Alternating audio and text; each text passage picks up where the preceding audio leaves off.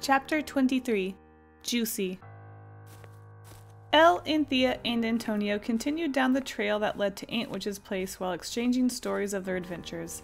Anthea was impressed with Antonio's recovery from his mishap in the town, and was almost in disbelief that he was able to gather all of the ingredients required for the test to become an assistant. Likewise, Antonio was in awe over Anthea and Elle's adventure through a giant's house, and more importantly her traveling with a human, and even rarer that the ants would stumble upon one. In fact, there were so few interactions with humans that there were whispers amongst the colony that they were actually mythological creatures that were fabricated by the elders to keep young ants from wandering off too close to the forest edge. If that were the case, it was working. Most ants kept clear of the outer edge of the forest and mostly stayed within the inner woods. Anthea couldn't wait to bring Elle to the colony. Everyone would be so excited to meet an actual human and could stop being afraid of what they thought were monsters out to kill them. Little did poor Anthea know, that is just what ants were to humans. Pests. As it continued down the somewhat worn path, it began to become less clear and difficult to see in the grass. If Elle was following this trail on their own, they would have surely become lost and ended up somewhere else. Thankfully they had Antonio to lead the way, so they weren't concerned with the path as it started to become more difficult to follow. There was a small clearing in the trees up ahead, and Elle could barely make out what looked like a cottage in the center. This must have been Aunt Witch's place. Finally, they were close to getting home after everything they had gone through just to make it here. I'll run up ahead and report to Aunt Witch, Antonio said, jolting up and hopping down from Elle's shoulder. See you there!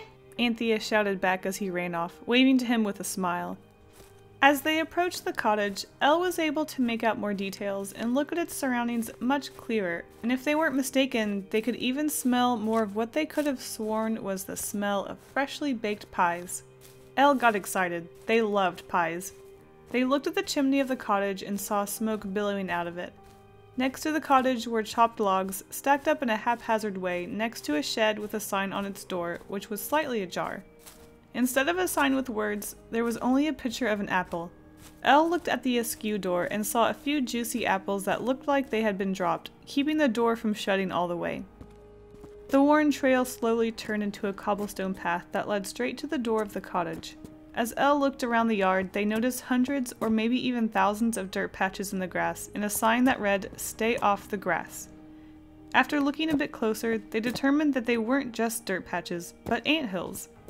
There was also a small garden on the edge of the woods just a short distance away from the cottage. It looked very well taken care of, full of a variety of fresh fruits and vegetables. There were even some that Elle had never seen before. They must have been local to the forest. Maybe if they asked nicely, the Aunt Witch would let Elle try some of them. Maybe she would even let Elle take some home to Sam, Mother, and Father so that they could also try them. It could be Elle's souvenir from their adventures, maybe even an apology gift for causing so much worry about their disappearance. They approached the door to the cottage, and Anthea gave Elle permission to enter without knocking. When they opened the door and took a step in, they were immediately greeted by a voice. Why don't you look delicious?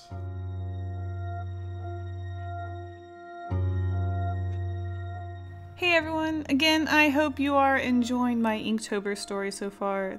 Real quick, I just wanted to give a huge thank you to Hero of Ink for doing the perfect voice of Antonio. Roll the clip. Hey, this is Hero. I had a lot of fun helping Kasey with these videos, and I also have my own channel where I'll be posting videos of my own. Eventually.